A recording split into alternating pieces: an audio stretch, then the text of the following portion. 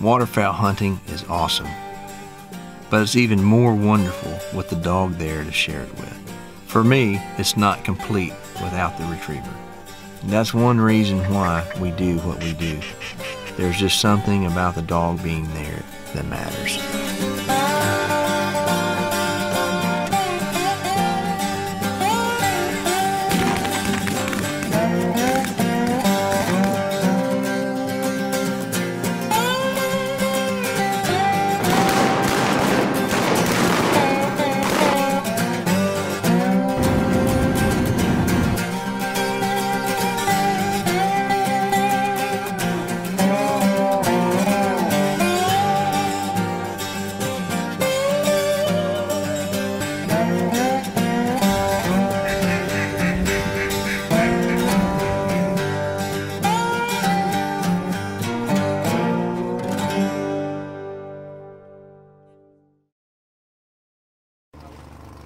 If you had told me when I was 18 years old, at some point during my life, there'd be 8 years that I didn't hardly get to hunt any because I was in the Army, I probably would have laughed in your face. But, you know, it was hard. I didn't hunt just a whole lot. I hunted when I could. You try to focus your time around your family because there's a lot of people that just don't get to see their families.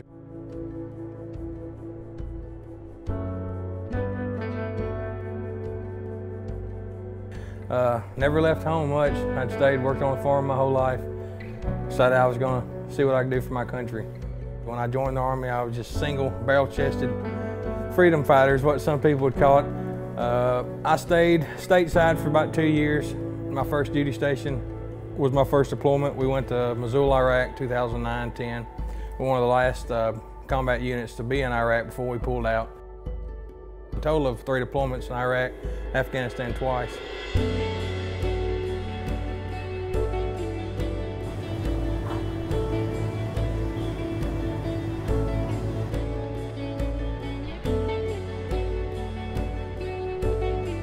Army sniper with his unit, and he's guiding now in the wintertime. He guides over in East Arkansas, and he didn't have a dog.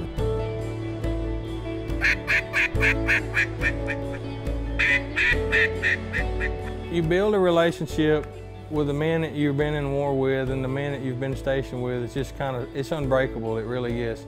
And then it's hard as well leaving that, coming back home, and just knowing that you'll probably never see those friends that you made again.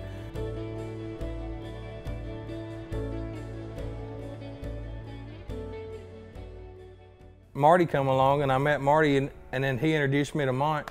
It's just, you know, I got a love for that dog that I couldn't really explain. Like he picked up some broken pieces that we had that I needed as a person. I feel like Monte's been there for my family when we needed him. He's been really good to us.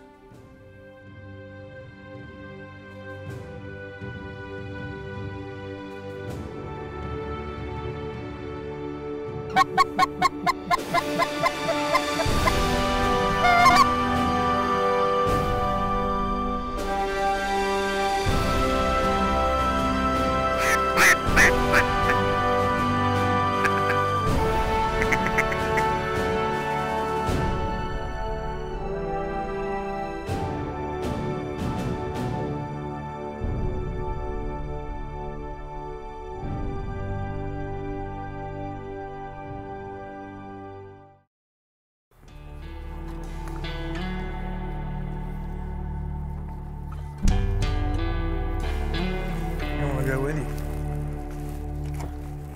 Something I really like about Monte is he can turn on a snap of your fingers. I can go with him from our session in the evenings on training. Early in the mornings, he'll do everything he's supposed to do.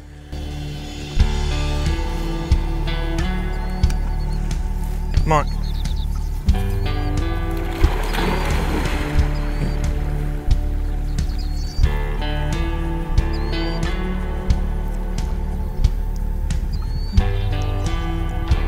Water probably feels good. Good. You know, even being he's our work dog, he's part of a family dog too. He spends more time with us. You know, he just don't go to the kennel and stay and work and work. I feel like at 5 years old, Monte's everything you could ask for in a dog. Back.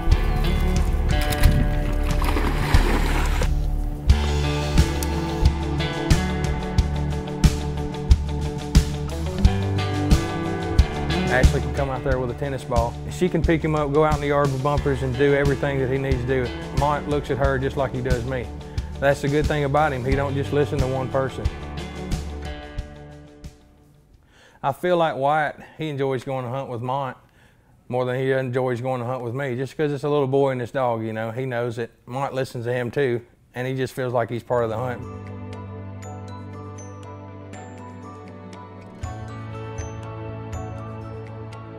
Monte loves Wyatt, Wyatt loves him. It's just, I feel like I'm able to watch Monte and Wyatt grow up together. And I feel like that's what kids need. They need that dog in their life. And so I can see the love that Wyatt has for Monte too, and it just, I mean, it's all complete.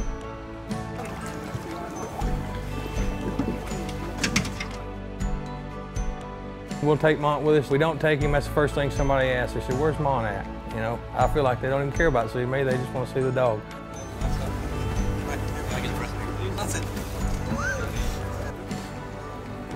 But he's become such a part of the family because you don't ever know he's there. Monte knows how to come in, be quiet, sit still somewhere.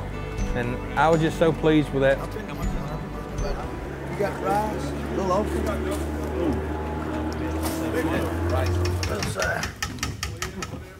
Thank y'all for lunch. Thank you very much. Whoever made it. Lucky day, my friend. Look at there. It seems like the first day I met Monte, he was part of me. Like we've been together ever since he was born, you'd thought. Nice to meet you.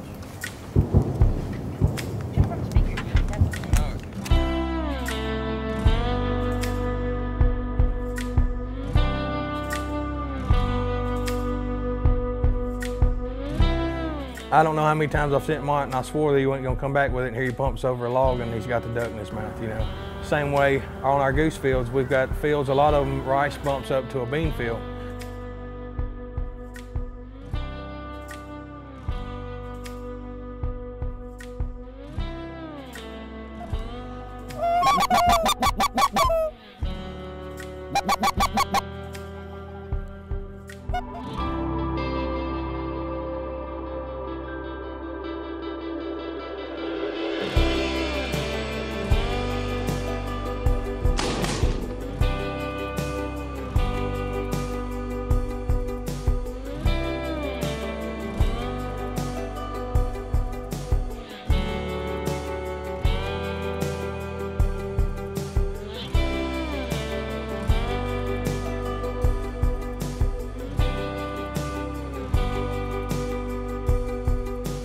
This year, we had a bird that went down. Bird was still alive. I didn't even send the dog after him. Marty looks over at me and said, let's send Monte after him.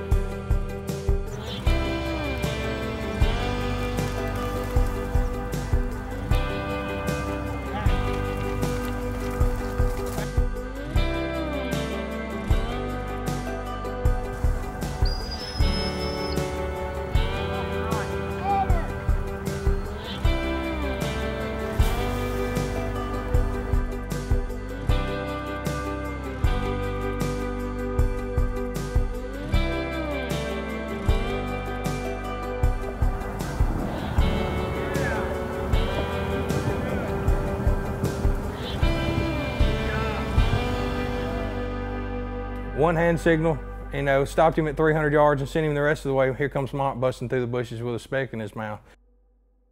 I just can't get enough of that dog. I have to brag on him. Stuttgart's really dear to my heart. I figure it was probably in 2001, that's when I graduated, that I started coming to hunt Arkansas. Being it is Stuttgart, there's just so much history here in this town. You could be at anywhere else and they go, it's just part of Arkansas. But Stuttgart seems to stick in everybody's mind. Where you go hunting, they said Stuttgart, you go, oh, it's that place. You know, there's history here that people have no idea about. All they care about is the duck hunting. But if you'd actually come into the Duck Museum here in town, where we're at today for letting us film here, come into the town, check out the history a little bit about it. It's just a good deal here. I enjoy it. There's a lot of ducks in other parts of Arkansas, but I just feel like here's home.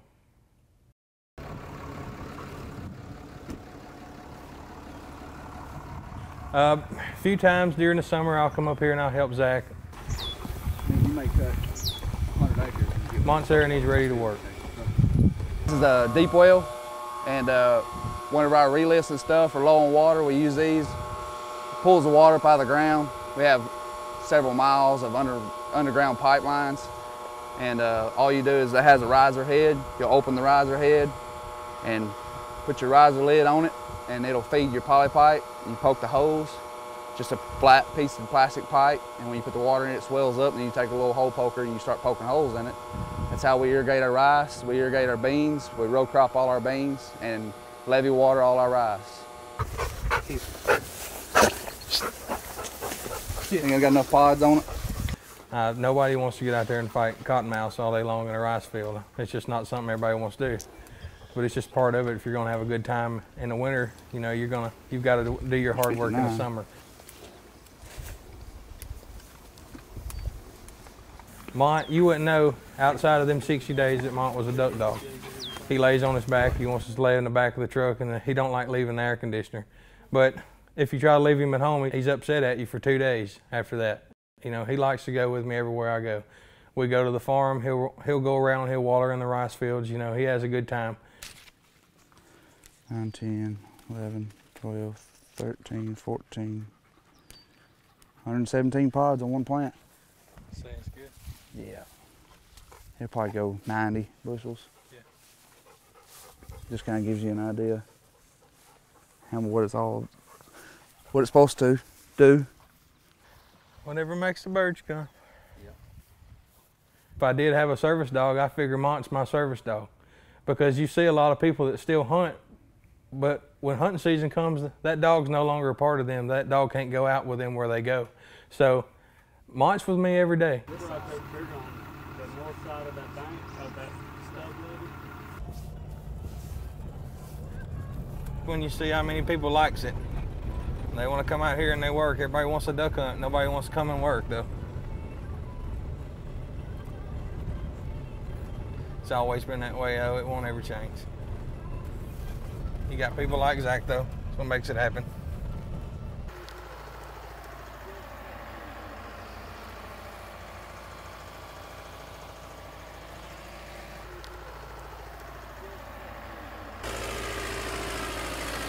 This reservoir, we use this as irrigation. You can see the pump. We pump this water out of the reservoir to use to irrigate the crops. And our neighbors right next to us are building one right now. So you can see what this one looks like. It's been here for several years. And then you can see what the process of building a new one is like. It's a lot of long hours and big machinery. It got to where he was one of the main guide services around that was hunting specs at the time. I wanted to go with him more, and he said, man, I'm getting more clients. He said, I don't have a lot of time. And I said, well, I want to go hunting. He said, well, you're just going to have to come to work for me. So, man, we've known each other for 5 years.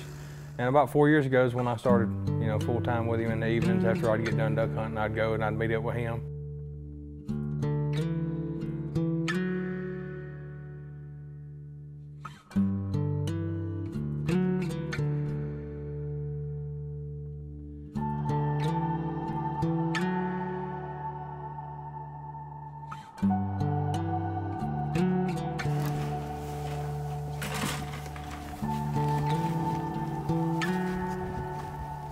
And I just try to show my help, you know, help where I can, do what I can do, and just to make our guide service that much better.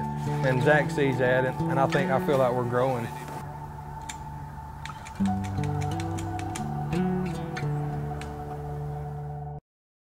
Everything I'd ever believed about hunting timber at the time, you know, about having a black dog kind of went away because I was falling more in love with Monte. Monte was everything you could ask for. You'd forget he was on a stand or in the blind way if you didn't turn around and know that you had a dog there.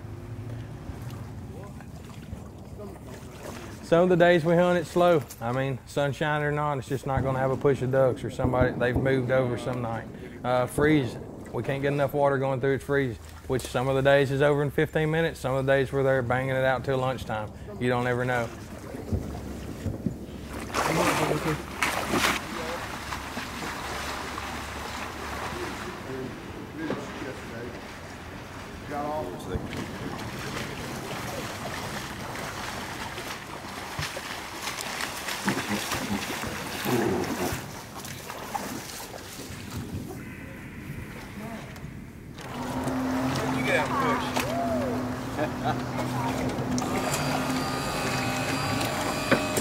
And the good thing about Monte is he don't know that if it's a 5-minute hunt, a 15-minute hunt, or a 4-hour hunt, Monte's gonna stay there on the stand. He's not gonna lay down. He's ready. He's up in the air looking at ducks.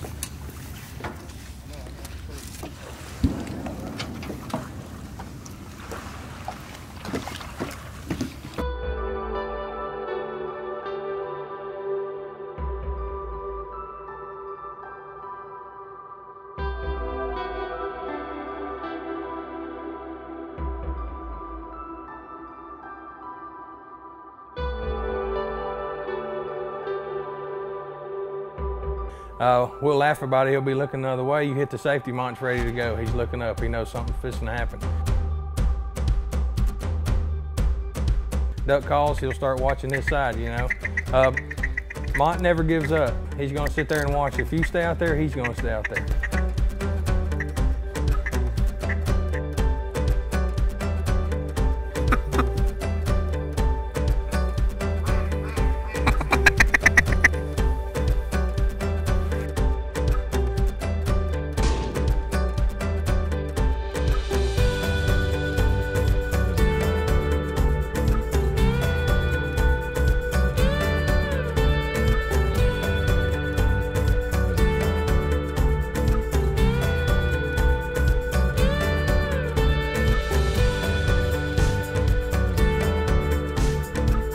Everybody loves him. Everybody that duck hunts for Monte, they go, hey, there's that dog that don't whine on the stand. You know, that's the one you never know's back there. You don't even have to stand beside him.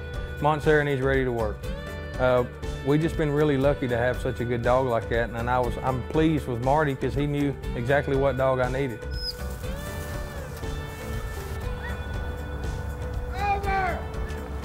We have a good time hunting, but he also is a perfect dog at my house.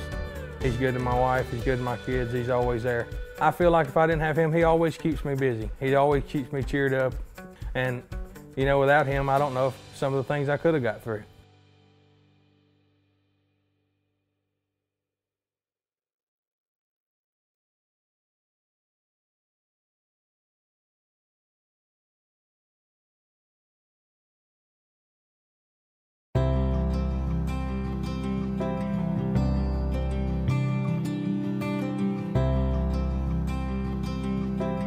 So this week, we're going to talk about pros and cons, males versus females.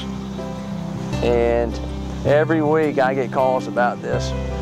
So I thought we would address this and give people some ideas. But it's a personal choice. That's what I tell people. There's good and there's bad with both. You need to look at the line, you need to look at the parents, whether you want male or female. What I tell people is if you're going to hunt big geese, Canada geese, the big ones, I would probably choose a male if it were me. If somebody hunts around ice a lot, really tough conditions, you might consider a male over a female. Not that some females can't do it, but it is something that is a real, problem to deal with. Not everybody in the country has that problem. In the South, there are a lot of boat hunters. A lot of those guys like females because they're easier to get in and out of the boat. Both males and females for waterfowl hunting, if they come from good bloodlines, have more than should have more than enough drive.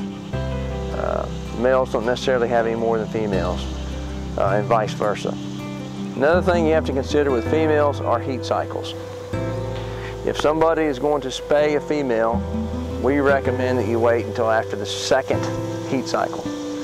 This is debatable.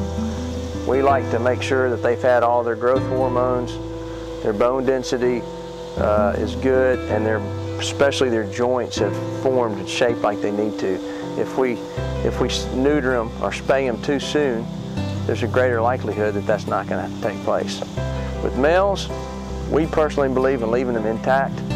We think just like a professional athlete, if you neutered a professional athlete, they're probably not going to perform as well as one that's been left intact. So we consider these professional athletes. So I guess in the end, performance, for the most part, is going to be similar. A fast female's nice, a strong male's nice, depending on what your needs are. Boat hunters, females would probably be a better choice if you're actually hunting out of the boat a lot. If you're hunting big geese, I'd probably go with the male. Look at your needs. Look at the parentage. Don't just pick up the paper and just go pick one up. Really study the bloodlines.